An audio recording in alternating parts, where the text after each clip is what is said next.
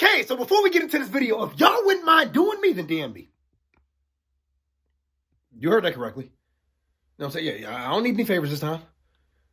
Let's say,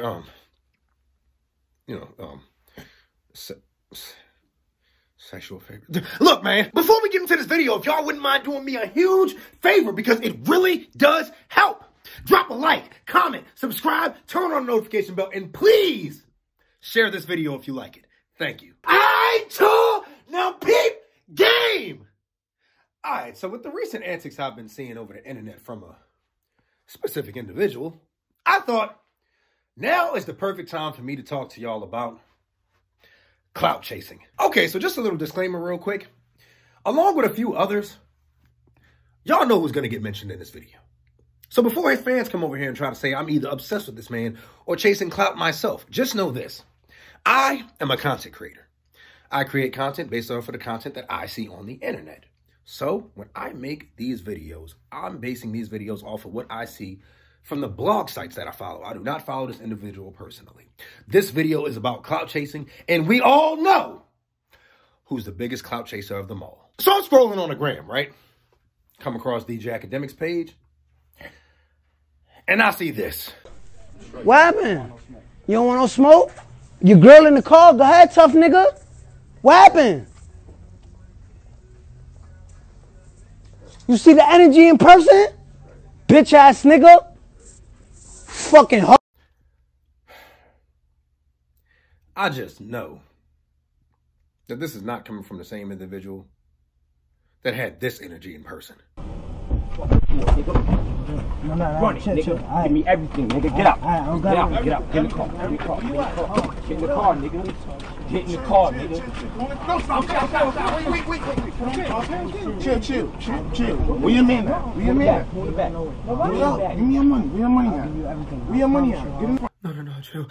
I'll give you everything off. I bet you give me your fucking anal rigidity too. Look, where is this loud ass aggressive 6ix9ine that we see all the time from behind a phone? You are constantly saying, look at what happens when niggas see me in person. Nigga, look at what happened when niggas saw you in person without security. That's when the real Daniel Hernandez came out. But now look, let me tell y'all about this clout chasing thing. Last week, he posted the video of him confronting Meek Mill. What did he do directly after that? He dropped the song. To get as much publicity as he possibly could before dropping the song, he released that video of him confronting Meek Mill. Then, the other day, he said, I'm going to go live in 2 hours. In 2 hours, this is what he posted. Yo, why you recording now, son? What happened? Why you recording, pussy? Why you recording, pussy? Get in the car. Get in the car. Get in the car. All right, get in the car. Get in the car. We're going to shoot you. No, you say get in the car. Get in the car. Open it. Go ahead. Shop. Open the door. Let me open it. Let me open it. You know, I'll give you everything. Get in here. Just imagine a nigga tells you, get in the car. We gonna shoot you. Nigga, no! The fuck out of here, bro. No, I'm not. You're going to shoot me. Nigga, shoot me right here. Shaw, please. Shaw, please. I'll give you everything, hard. Well, nigga, we know that. Nigga, how many times you gonna tell a nigga we know you gonna give it up? All right, look, I don't know what y'all gonna say. You're gonna say, oh, yeah, well, Daquan, you've never been in that type of situation. Yes, the fuck I have. Literally made a whole story telling y'all how I got robbed. You know what I'm saying? And I had plenty of niggas pull guns on me. Plenty. Nigga, the only time I can say I really bitched up is when a nigga pulled a gun on me and shot straight at me. Dumbest shit I've ever done in my life. You know what I'm saying? I'm over here trying to fight this nigga, right? This nigga goes to the car, pulls out a gun. I get on my Geechee Gotti shit. I said, nigga, you's a bitch. You ain't about to. This nigga pulled the shit and said, nigga, I'm tired of bullshitting with you. Bow! Shot that shit straight at me. Soon as I heard the bullet hit the building, I was like, yup, this nigga ain't bullshitting. I'ma holler at you. Took my ass right back in the crib. You know what I'm saying? Nigga, I ain't got a death wish. You know what I'm saying? I'm not one of those niggas that's gonna sit there and try to fake it. You know what I'm saying? Like, I'm not too tough. Nigga, I'm not bulletproof. I ain't Luke Cage. What happened, son? Come on, y'all. Please. Come on, y'all. Chill out, please. Nigga's bugging. Stop recording, nigga. You pussy, nigga. Okay. You just like Meek, nigga. You pussy, nigga. That's a fact, you pussy. So if he's a pussy, and that's a fact, then what are you? Ain't nobody in here. Ain't nobody in here. Why are you doing all that, man? I want to talk to you. About what? About what? About what? I was scared.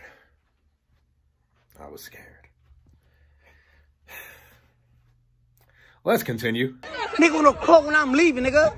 That's a fact. This nigga's pussy, nigga. What the fuck are you talking about, nigga? This nigga's pussy. This nigga's pussy. What's up, nigga? Now you with all my chains on, look, all my jewelry. Fuck you, your dead man, nigga. I got all my chains on. Just imagine hearing this again. Where the fuck is everything, man? Get in the car with us, man. Bye, nigga. I know that voice has to haunt you. So let's hear it again. Where the fuck is everything, man? It's like music to my ears. Look, y'all know the only reason why I'm taunting this man is because of the things that he does. Why do you keep bringing up people's dead homies? All for clout at that. Like, is attention really that necessary for you at this point in your career that you need to keep mentioning dead people? Dead people, I might add, that you would have never in your life spoken to the way you are on the internet had you not had your paid armed security and not been under witness protection. Now I know what y'all are going to say. What about the people in Chicago that do it? Oh, you mean the same people that either live in Chicago or have to go back to Chicago to face the consequences behind what they do or say when they diss these dead people. Let's say, for instance, King Von. There's plenty of dead people. And he went to Chicago without armed security, without being under witness protection. FBG Duck made a song called Dead Bitches, dissing a whole bunch of dead people. And guess where the fuck he lived at? In Chicago. Now, does that make it any better? Absolutely not. The fact that these dudes are willing to place their lives in danger just to diss a dead person does not make it any better at all. But at least these dudes are willing to face the consequences behind their actions. They're not trying to hide behind something. And that is the difference between them and 6ix9ine. We literally just watched the real you. Before you had all of the security and stuff like that, we see the type of person that you actually are. It's just that you are influencing these kids and other people to do this type of shit. Now, this is why I say that this man is most definitely clout chasing. Coming from an overthinking individual like myself, I overanalyze everything. So I personally think that these videos that he posted were staged. And let me tell y'all why. We all know 6ix9ine rolls around security. We saw when someone else pulls out a phone, i.e. the Meek Mill situation, look at what showed from the opposite side of 6ix9ine. You know what I'm saying? Security. 6ix9ine posts these two videos.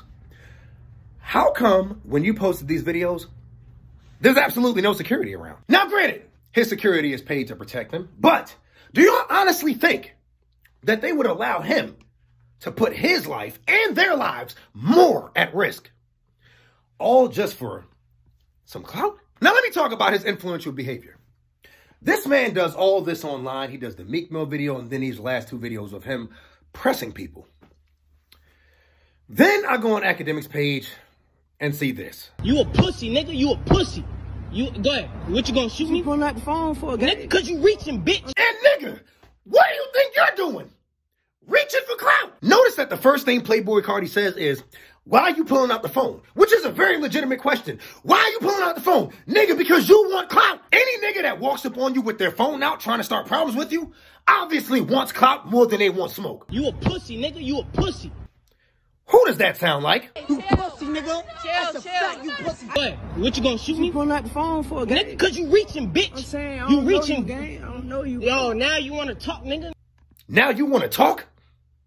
The nigga was minding his business. The nigga didn't want to talk to you. The nigga didn't even want to acknowledge your existence. Put the pistol down and fight me, nigga. Put the pistol down and fight me. Nigga, don't worry about who I am, nigga. Don't worry about who you are? Bro, you are a random nigga that runs up on a very famous rapper who had no clue you ever even existed until you did this. Why the fuck would he not ask who you are? This is what I mean, bro. This clout chasing shit gonna get one of you niggas hurt. Boy, yeah. Nigga, man. Yeah, nigga, you reaching, boy. Cause nigga, if I reach, boy, you dead, nigga. Boy, oh, reach then, gang, nigga. I don't need no pistol to whoop a pussy ass nigga ass like you, bitch ass nigga. Hey, you put your hands on my sister again, boy. Ain't nobody putting nothing on this sister. What? Nigga, I would have been like, ain't nobody putting nothing on your sister but this dick. So anyways, that confrontation continues until it becomes an altercation when Playboi Carti ends up smacking this dude. Now, do I think that was real? I don't know, because it was a lot of things dealing with that video that I just felt were staged. The main reason why I felt it was staged because this random guy just walks up to Playboi Carti, and if you were walking up to him to confront him about what he did to your sister, you would think that's how you would initiate this confrontation. Now, on to my favorite clout chaser, Coldheart. Oh, you a bitch. Y'all look at this nigga DaBaby. That nigga DaBaby in here talking some shit. He walking up on me and shit like he about to do something. Now, even if he did walk up on you, we didn't see that part until you decided to pull out a phone.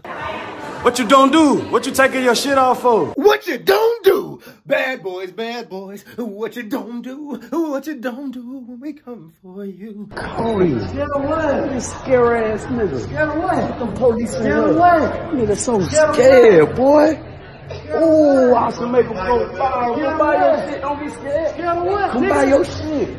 Come buy your shit, nigga. Scared of what? Come buy your shit. Scared of what? Cam Coldheart. Scared of Come buy what? your shit. The fucking Coldheart. What? Now, y'all know I can't show that part, you know what I'm saying? But I can most definitely show y'all the aftermath. Cam Coldheart. Cam Coldheart. I'm the truth, nigga. Knock them out. Me. Dolo. I'm the truth. Quit playing with me, boy. Quit playing with me, boy. Pick your pants up, nigga. Fuck is you talking about, nigga? Fuck wrong with him. Fuck wrong with him. Oh my God. When I tell y'all that is my most favorite clout chasing victim. Oh my God, I love to see it. Pick your pants up, nigga. See, look, this is what should happen to all of you clout chasing ass niggas so y'all can start understanding there are consequences to your actions. Especially if you are out here antagonizing people. You know what I'm saying? Like, I would not be surprised if Playboi Carti put that nigga on a shirt. Look, man, I don't ever want to be the victim of a clout chaser, nor do I ever want a clout chaser to become a victim in general. So look, man, y'all need to learn there are real consequences behind what you do and what you say on the internet, especially when you are antagonizing street niggas. One thing I can say is this: as disrespectful and as annoying Tekashi may be with his clout chasing antics, he's at least getting some type of profit, some type of income off of this. You know what I'm saying? Because obviously his album sales are not, you know, matching up with the views that he's getting, but at least he's gaining something from it. With all of you other dudes out there that do this shit just for attention, ask yourself, is attention really worth it? Another thing you need to ask yourself is this: after you gain the clout, then what? How do you capitalize off of it? You know what I'm saying? Because most of y'all will just be known as a clout chaser. So, with all that being said, thank y'all for watching this video, man. Y'all, I really hope y'all learned something from this. Please don't go out there and chase clout. Definitely if you're a fan of me, you know what I'm saying? I hope I'm not encouraging that type of behavior, because I would never in my life want y'all to be a victim of a clout chaser, you know what I'm saying? Or be the victim, be the clout chaser. Don't be anything like that. Like I said, why would you want that type of attention? You know what I'm saying? That's not the type of attention that you need. If anything, get people to love you, not hate you. Know what I'm saying? So, until the next video, I'ma holla at y'all. I knew in the beginning I was different. Niggas told me slow down, I wouldn't listen. Put my foot on the gas and now I get it. I look back for my niggas and they was missing. I double back and went and got them, I won't leave them. Cause don't